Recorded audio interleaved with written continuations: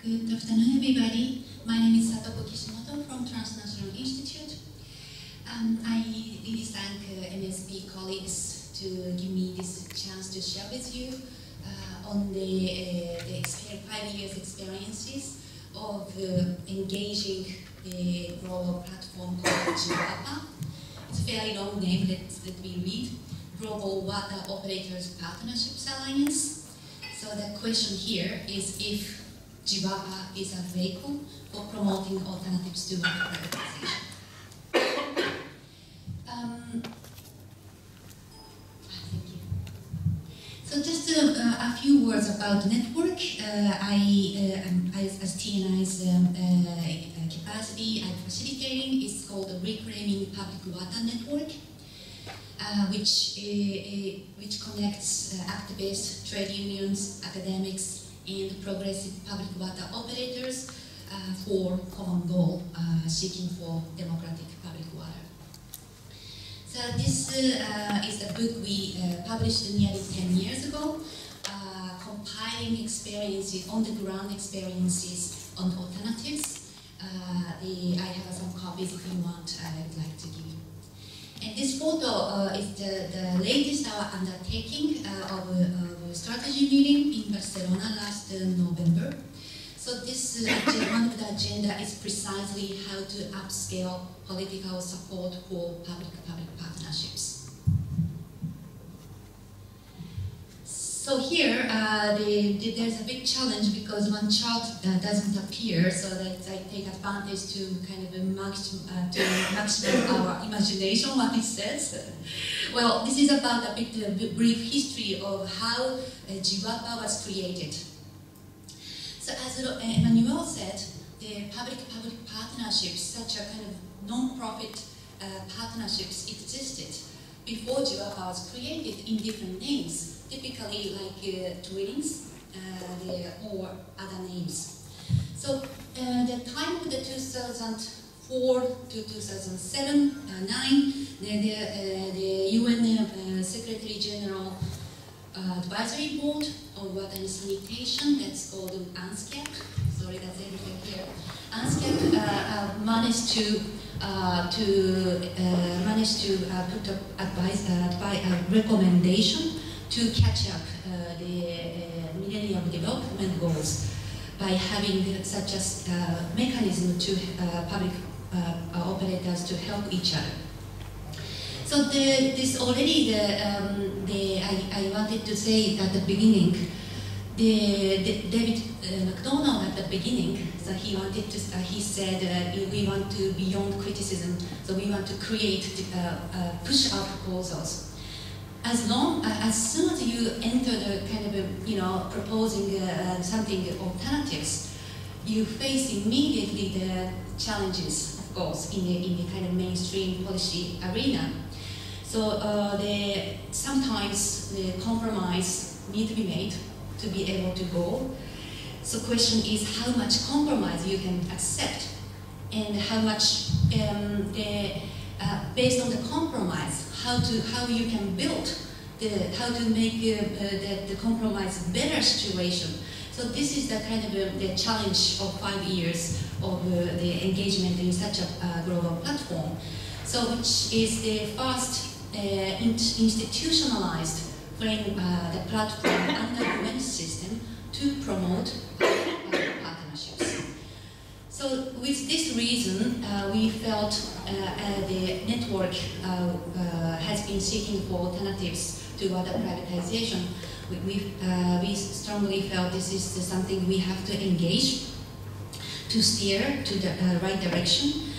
Then this is a kind of new opportunity to tap the huge resources of public sector to help each other, rather than emphasizing or exclusively seeking for private partnerships, privatization and private partnerships that has been dominate 2 decades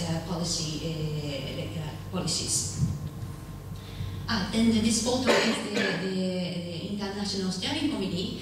So that's, let me say one word, the GWAPA from the beginning wanted to be a global platform, means including different actors. So therefore, they published the call of interest to be part of the steering committee members. So our network, as well together with our allies, actively applied for this position to be part of the international steering committee members. So another imagination I have to ask you here. Let me just ask you, this is actually about the governance of the JIWAPA.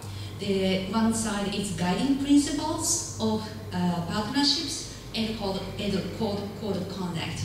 May I ask you what can be here? What is principles of partnerships? I mean here, public water operator partnerships. What is principle? What do you think? Any contribution? Integrity. Integrity, thank you. And more? Respect. Respect, nearly. It's respect and cultural solidarity and understanding, that's there. Anything else? Understanding, yes, yeah. Mutual understanding is there. Transfer of knowledge? Transparency, thank you. That's very, very important, the one with the concept, yes. Maybe one more? Uncompetitive. Not competitive. Absolutely, yes. This is uncompetitive is not exactly the word, but actually the word is the non-profit. Wait a moment. The not-for-profit based partnerships. So another important concept is inclusiveness. So that's about participation. Then other things is cost sharing and not-for-profit. Okay. So then here you see that there's something here. It's quarantine to integrity. So one of the political compromises we had to make is actually quarantine. That's what we wanted to have. Means the WAPS, water operator partnerships. I'm sorry, I forgot to tell you one more big compromise. Actually, public partnerships as a term was rejected. Being argued that it excludes other actors. So the platform need to be inclusive, need to include other actors. So that's why water operator partnerships as a term was adopted. But the real intention, this is for tool for public operators. That's really I want to emphasize. So therefore, there are a lot of the forces to make WAPS, water operator partnerships, as kind of convenient as possible for private operators as well as commercial-driven public operators. For instance, the WAPS, the partnership, the end of the partnership, very cheap, 2 years. After that, you can use the information of the partner to enter the commercial contract or consultancy contract to kind of using relationship of the partnership. So we from the beginning we think the WAPS the importance is avoid to prevent being the abuse being used by the profit motive or commercially seeking objectives. That's why our advocacy was to make quarantine to prohibit the partners from after WAPS for 5 years not to enter any commercial activities. However, that was rejected. It was too kind of strong and too kind of many arguments. So then, as a compromise, the integrity was proposed. So integrity is, of course, what you say, what you do need to be integrated. Political coherence should be there. Okay, this shows a bit the kind of, you don't have to read everything. This is just, I wanted to show the composition of the steering committees. So the first blue parts, the dark and the light, is public operators. This is, by the way, current steering committee members. You can see Roundwater, for instance, from South Africa. You can also see the Brazilian water company, which is Sebasca. is quite known as commercially driven, very aggressive policies in the abroad, but they are also in the member. However, we also have very like-minded public operators which has strong public ethos and really committed to implement public-private partnerships. So then the green part is private operator representations. So that's represented by Aquafed, 2 seats, and the trade union has 2 seats, civil society has 2 seats. Then after that is alliance partner, which is a bit tricky. So that's typically a knowledge institution or financial, international or regional financial institutions, which often, they provide the finance, therefore has got some power. So even more, the donors, they are more precise, precisely providing the implementation of the project of labs. So now, currently we have French aid agency and as well as the OPEC Fund for International Development from OPEC countries, Arab countries, and Spanish international aid agencies. The last one is the UN Habitat. By the way, the JIVAPA is hosted by UN Habitat. Okay, so I would like to tell a bit about our strategies. So this shows, this chart shows our strategies is to not only working with the civil society and trade unions, but also working with progressive public companies and associations. At the beginning of 2009, the Argentinian operators, as well as ASEMAE, that's Brazilian municipality water and sanitation services association, together with trade union and civil society, we engaged. And through the work, 5 years work of JIVAPA, we also got close to the people, the public operators, who are really having similar thinking of us. So we started working with them. So present steering committee is, you can see, ACTA Public Europea. This is a European Federation of Public Utilities, which has a very strong ethos of publicness as well as human rights to water. So then the OSE, he mentioned also Uruguay State Water Company is a member as well, together with other progressive-minded operators as trade unions and platform for public community partnerships in Latin America, PAPC, where Marcela Oliveira is supposed to speak about. They are promoting community partnerships. They are also part of our team.